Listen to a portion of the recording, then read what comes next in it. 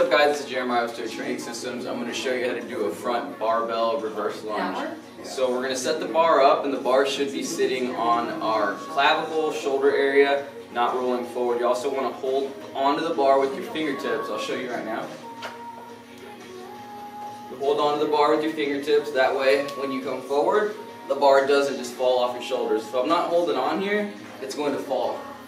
So hold on to that barbell. Chin tuck, we take a big step back. You want to maintain a vertical shin here. Push up to that mid-foot, down, and then up.